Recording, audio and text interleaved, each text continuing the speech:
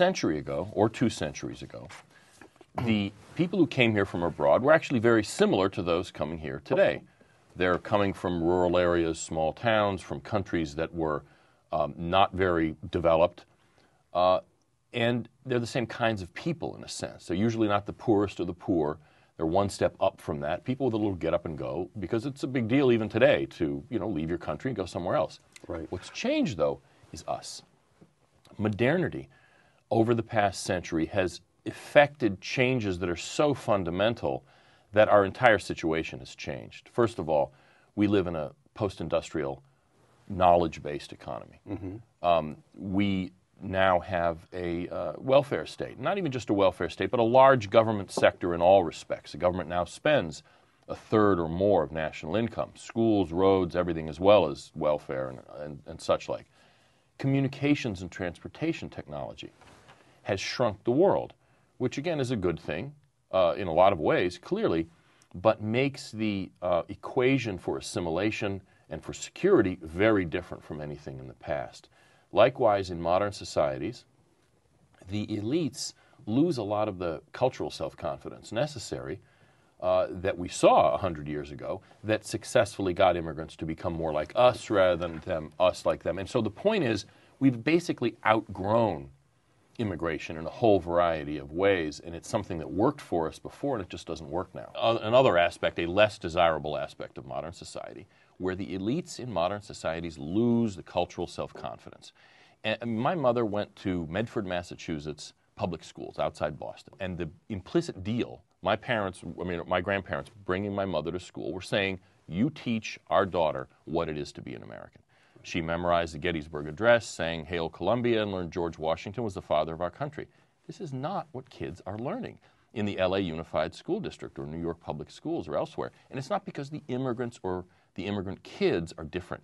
It's because they are coming into a very different context where American elites no longer accept the value of our history and our past and no longer teach it in such a way that would get immigrants to want to be part of it. That assimilation isn't just getting a job, learning English, and driving on the right side of the road. It's a kind of psychological or emotional process where you shift your emotional attachments and your fundamental allegiances from one people to another.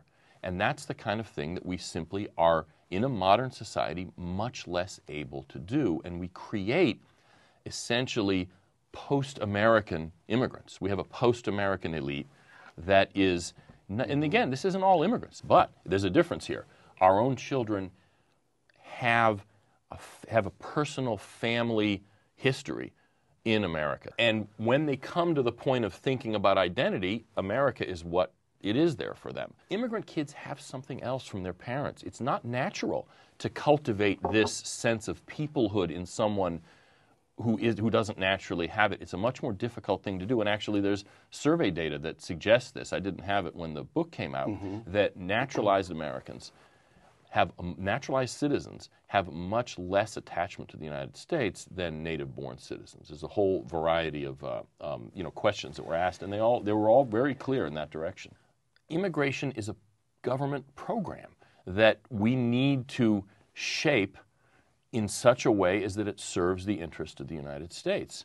When you're taking into a modern society like ours, a post-industrial society, 19th century immigrants into a 21st century society, it just doesn't work very well. Now, it's not that they're not going to be able to eat. Obviously, immigrants come here to work, and they do get work. Right. They also increase the size of the economy. There's no question about it. Right. They derive, though, most of the benefit from that increased size of the economy. In other words, they create more economic output, but they have a bigger piece of the pie. They eat the whole bigger piece of the pie. In a modern society, these are the very kinds of people who are designed to be consumers of tax revenues, of government services, because they're unskilled people who have families, the working poor with families. Our welfare system is designed to subsidize the working poor with families, and that's a whole separate argument about whether that's a good thing or not, but that's what it is, and we're importing more people for whom our welfare system is precisely designed to subsidize.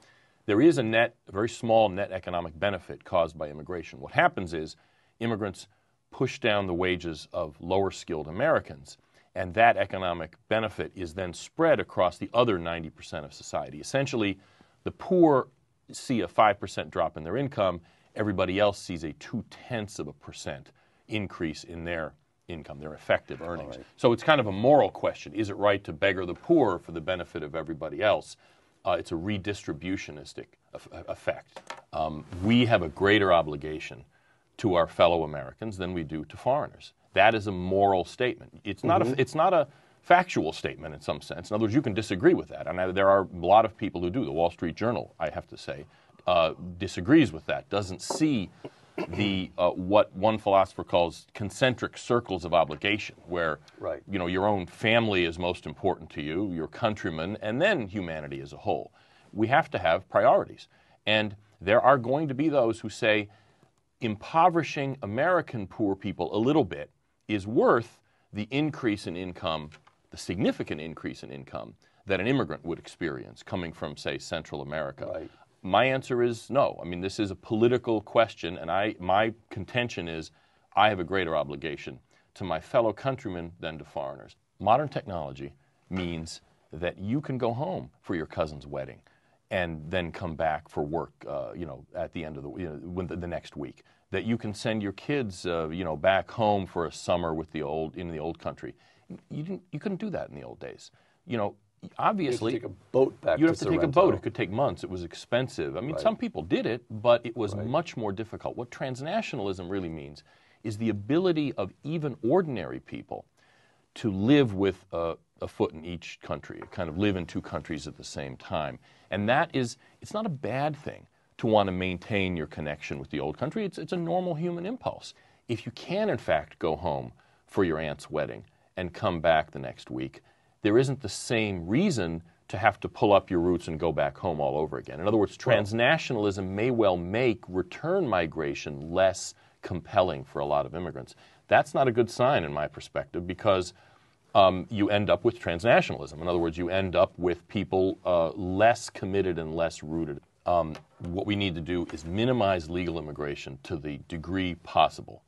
And because there are other values that we may want to preserve, we may want to let immigrants in, certain immigrants, despite the problems that immigration can create. In other words, a kind of zero-based budgeting in immigration. You build up from zero. Right.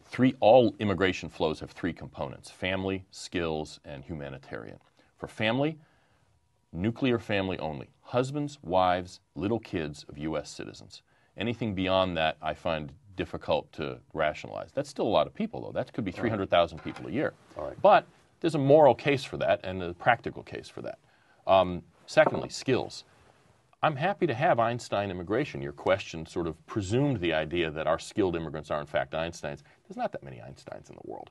And having a very high bar for skilled immigration and letting those people in, not on some kind of contingent visa like this H-1B visa, but we simply let them in and they do their thing. Highly skilled people can in fact make significant contributions to the productive capacity of the United States. But when you let in enormous numbers of even skilled people, you create other kinds of problems with regard to assimilation, for instance, because skilled people are much more likely to already have a fully formed national identity. It's harder to get the kind of emotional assimilation. We have categories for very highly skilled people. It'd be a few people, say 25,000.